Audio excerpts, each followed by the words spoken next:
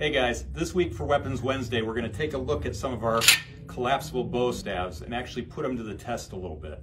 So this is the more economical version that we just started carrying. If you look at it, it's kind of similar.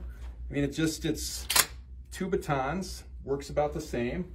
And then when you want to turn it into a bow staff, you just kind of unscrew these ends here.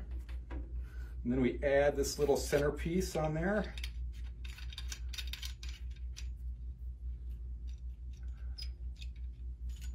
Unscrew this guy.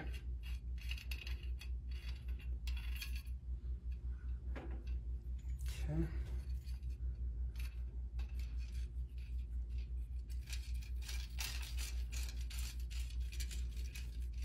Screw that together. So it works about the same. I mean, it's a little different, maybe a little bit slower, but it definitely gives our customers an alternative to the ones that we manufacture in the US.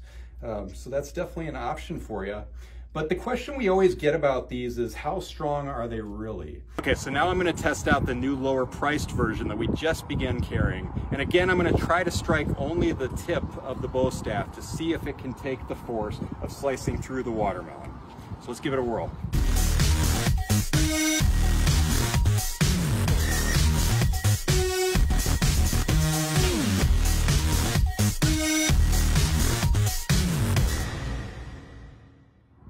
Okay, so if we look at the watermelon, it looks like the new expandable bow staff sliced through it just fine, and there doesn't appear to be any damage on the bow staff itself. Let's just make sure it functions okay still.